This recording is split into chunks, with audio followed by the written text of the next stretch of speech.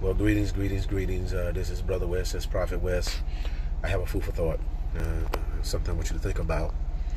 And what I want you to get you to think about is to react versus response. To react versus responding. I'll give you an example. When a doctor touches a person's knee when they're trying to, check their reflexes, what they do, they hit the knee. And what they wait for is a reaction where the knee or the leg, the foot would kick. That's a reaction. That's a reaction. Once it hits, that's a reaction. Now that's a reaction.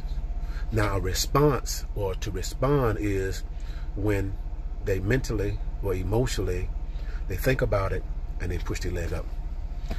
One is to be hit, it goes up. And another one is to go up without being hit.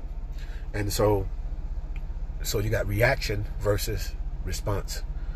What God wants us to do, He don't want us to react to the devil. He don't want us to react to hurts. He don't want to react to things of that nature.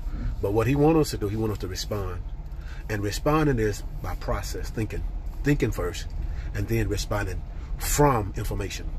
Hear me?